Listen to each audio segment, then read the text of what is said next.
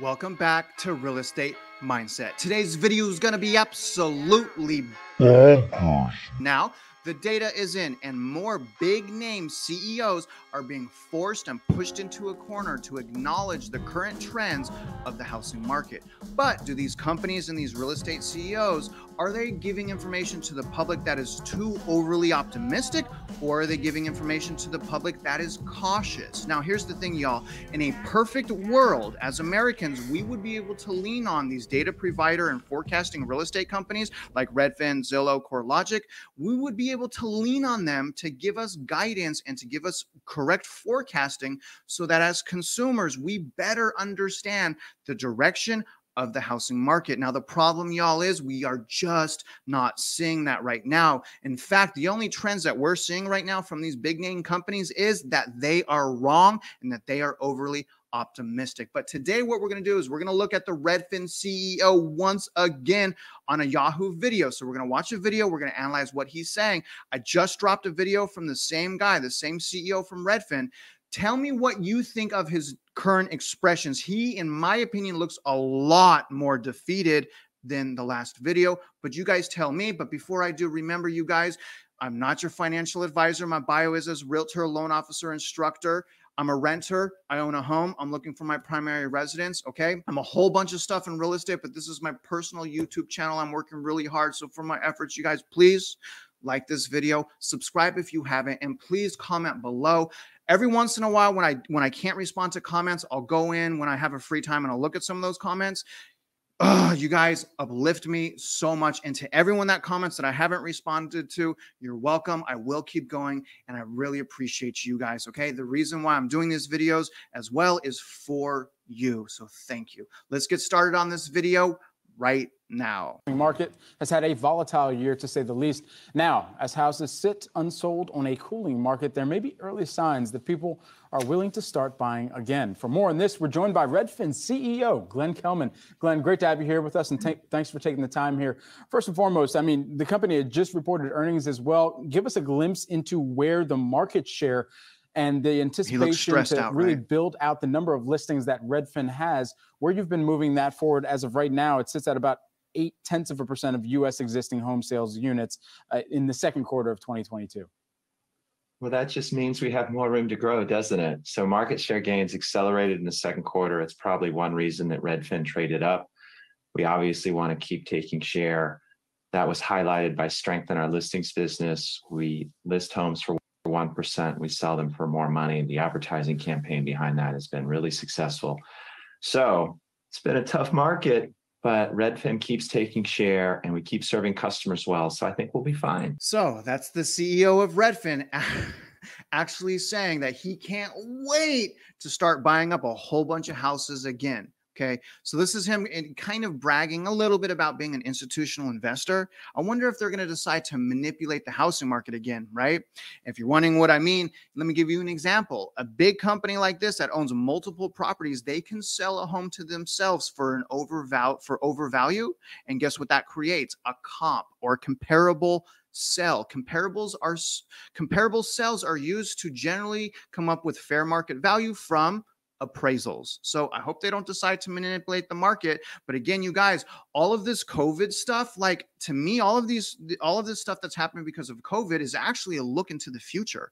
All of these guys and companies, trust me when I tell you, they can't wait to take our homes. So just remember that when you're setting your goals. Let's get back to the video. Of course, on the other hand, the pie's getting smaller, right, Glenn? Even if you're taking a larger slice of it.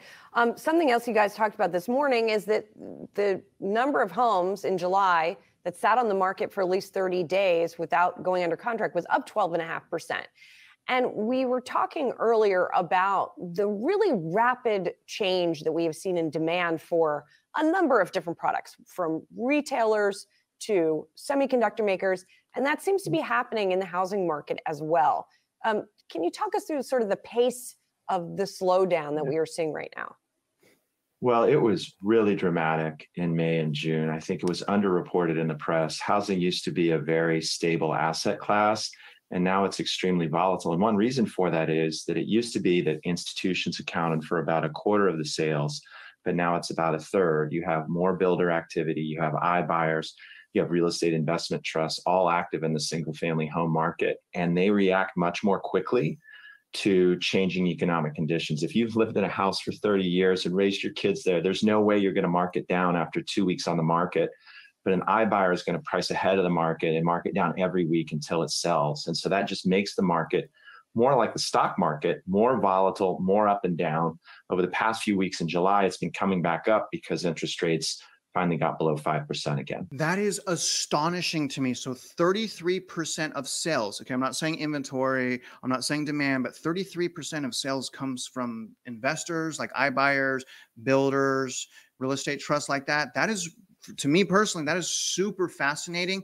But again, another sign as Americans, as potential homeowners, that we have so many things, listen to me, we have so many things stacked against us, but none as devastating or damaging as ourselves, okay? So we make it worse for ourselves than things need to be. So remember that, all right? You need to be your biggest cheerleader. And I hope that everyone that watches this, love yourself, right?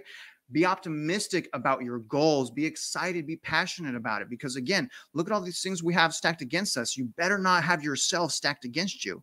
It is what it is. Let me get back to this video right now. Glenn, what proportion of the market is accounted for by those folks you're talking about who are investors or hedge funds or private equity or what have you versus traditional home buyers? Well, now it's about a third of institutions accounting for sales, but that includes builders too. Builders are very aggressive about selling their homes when they see inventory piling up. In a markdown kind of period, what would that mean for the listing fees, that revenue that you rely on ultimately for your business at Redfin as well? Well, as you said, we get a smaller piece, or excuse me, a larger piece of a smaller pie. So we just have to fight harder to grow our business. We tried to train investors on market share gains because you get too much credit in a booming market for small share gains because you're just taking a small piece of a big pie, and you don't get enough credit in a down market when you're taking more share, but the pie itself is shrinking. And so the only way for me to stay sane is to really focus on share. So I hope you're really, really listening to what he's saying. Now, again, this is just my opinion, okay? To me, what he's saying is, I'm going to get out and I'm going to buy houses and I'm going to take them from you just as soon as possible. The pie is a lot smaller, but my stake in that pie is going to be a lot bigger, right? Isn't that what he just said? Now, again, you guys, hopefully they don't manipulate the market again. It's not like they're greedy or motivated by money or anything, right?